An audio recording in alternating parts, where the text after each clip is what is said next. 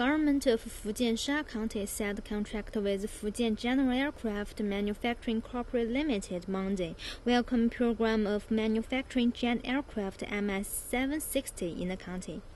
Edward Karl Furtak, chairman of MS760 Aviation Group, said with the opening up of low-altitude airspace in China, people could see a large need in commercial pilots.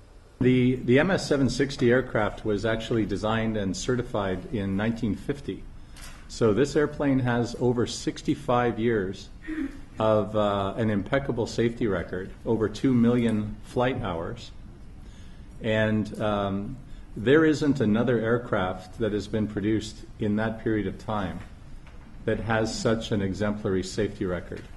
In fact, the airplane is so easy to fly that it has been used very successfully to train new pilots. And you generally only put student pilots in an aircraft that is very easy to manage and that is a very safe training platform.